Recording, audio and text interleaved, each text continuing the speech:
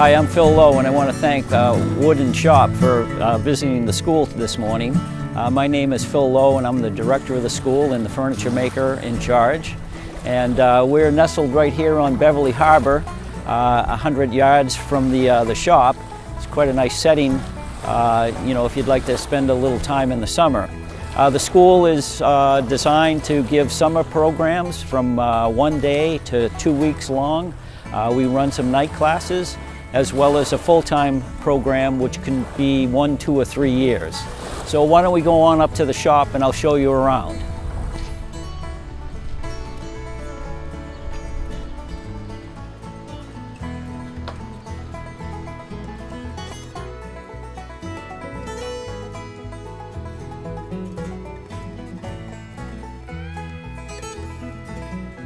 This is the design room at the Furniture Institute.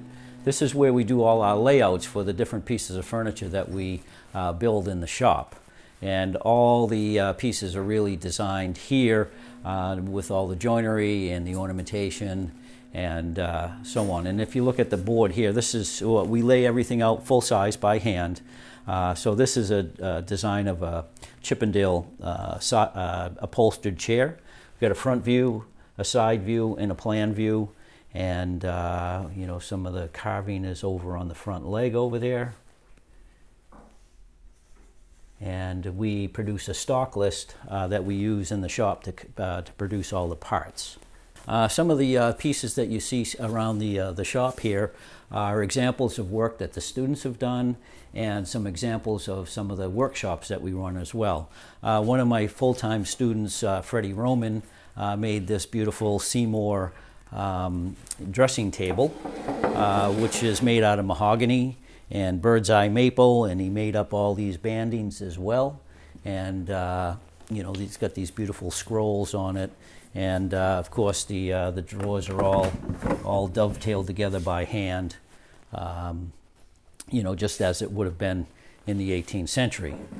This chair here happens to be an example of one of the chairs that we did in one of the summer workshops one year. This is crotch birch in the back, and you know, it's based on a federal chair by Langley Boardman out of Portsmouth, New Hampshire. We have a few other things around here. This happens to be a chair that I got to do as a job. This is what they call a Samuel McIntyre federal chair. That's based on one from the Sheridan book. And Samuel McIntyre was a 18th century furniture carver, and I got to build 6 of these for the Pierce Nichols house that belongs to the Peabody Essex Museum. So,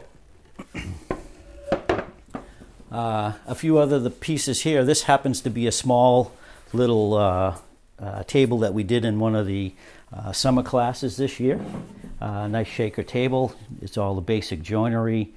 This is a great table to start your woodworking after you may have done a hand tool class or a machine woodworking class. Okay, all the samples that you see on the wall here are actually part of our library. This happens to be a nice little storyboard of a McIntyre rosette that I got to carve for the Peabody Essex Museum over in Salem as one of the conservation jobs that I have done for them. We have other samples of things that you know, people may take classes in. This happens to be a Newport shell. That's a 1-week class that we run during the summer.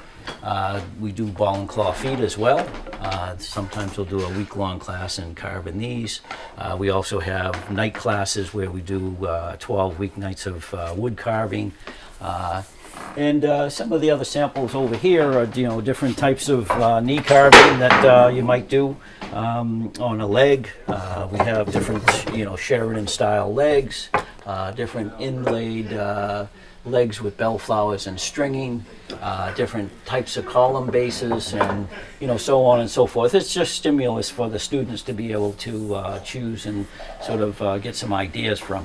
The piece over here is actually a nice little walnut lowboy that I'm working on with the video crew with Fine Woodworking, and they're going to do a DVD on this after it runs on their website for several episodes.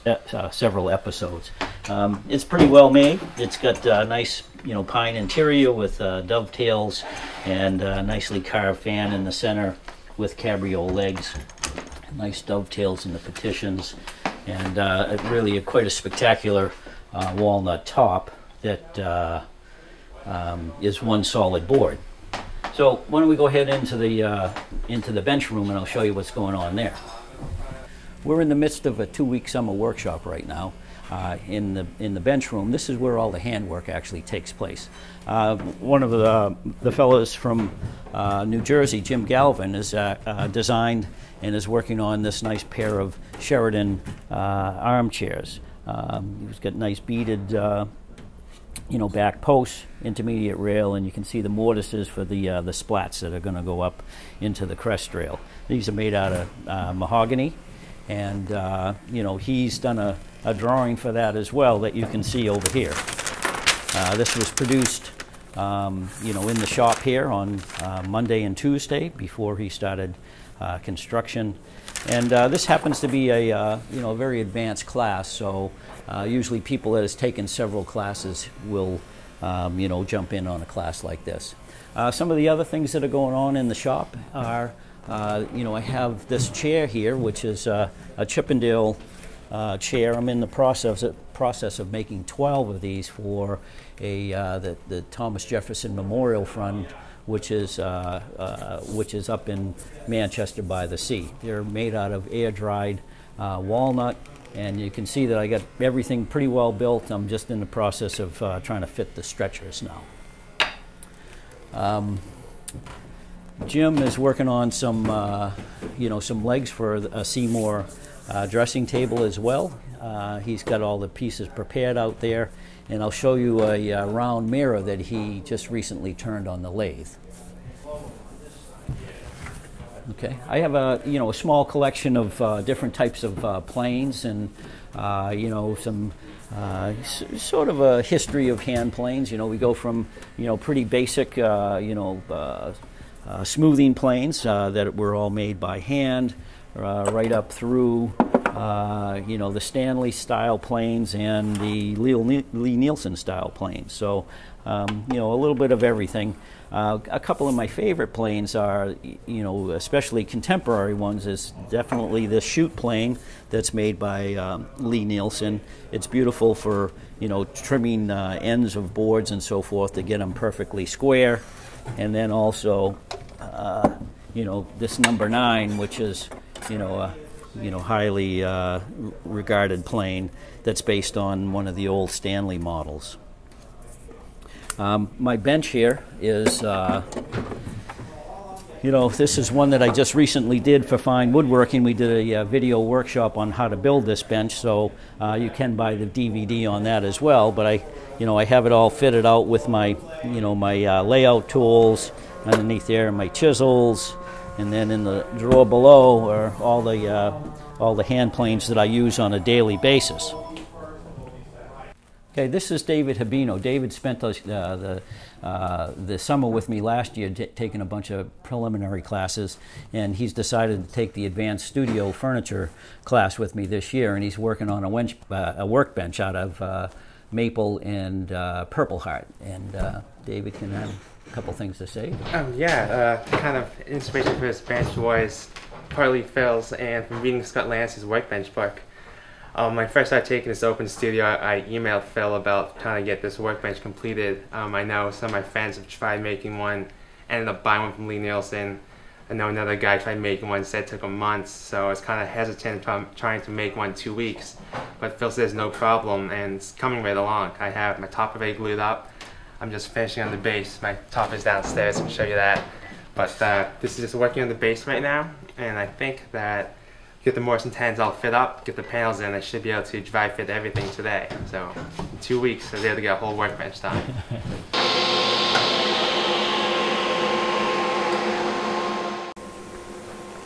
So this is David's workbench. this is the top I have. It's all hard maple, where the ends are going to be purple heart. I have the dog wall set up in a similar fashion to Phil's. Have these two lines right in line with the vise, and then next on the other side, and I have them stopped just like Phil's again, kind of so I can put two dogs in, put a piece of wood in there, use it as a stop. And we're using it that way, kind of don't need a tail vise. I can just kind of clamp the board into there and use pressure against it, and it works out just fine.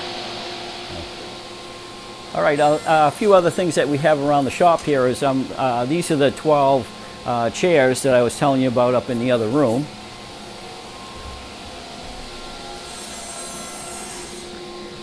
I have over here some samples of a Salem furniture maker named Nathaniel Gould.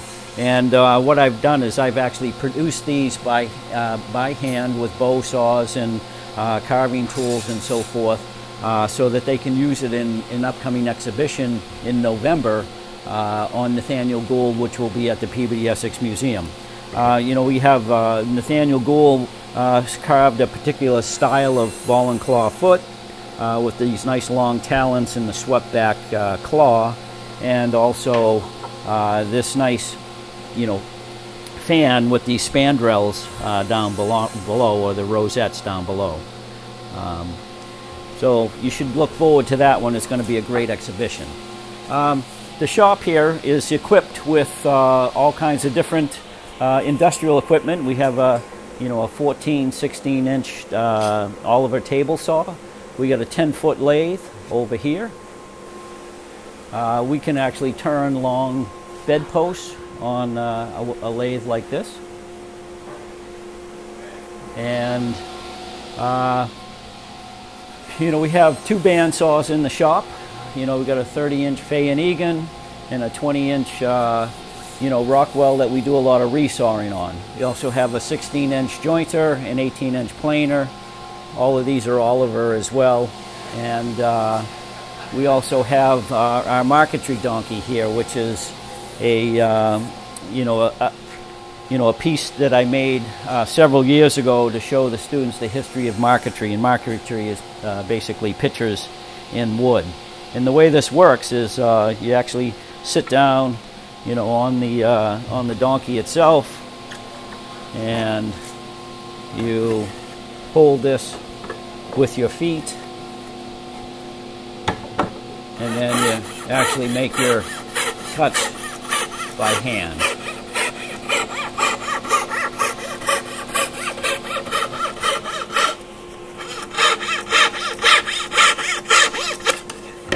So that's basically how this works, but there's a whole procedure to doing a rose like that.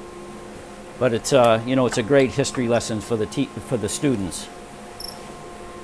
All right, we got a shaper here as well that we do a lot of flush cutting on, and we got a couple more lathes over there. And Jim is working on this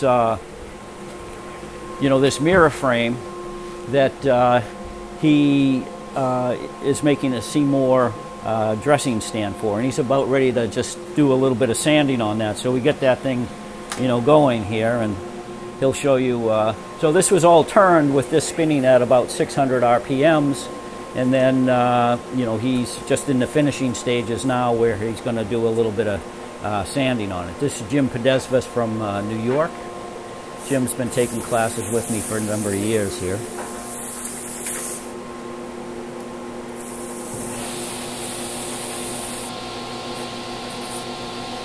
So once he's finished with this sanding, we'll take this off, and it's screwed to the faceplate, and it'll be ready to rabbet for the glass and the backboard, and then it'll eventually get gilded. So, back here we have places for wood storage. All the students get one bay when they come in for the full-time program, in order for them to keep their materials in order and so forth. We have a large dust collection system over here, which works very well on all the machines. And then we have a little tool room in here where all the turning tools and wrenches and so forth are kept. for maintenance, and helps to prevent them from getting lost as well.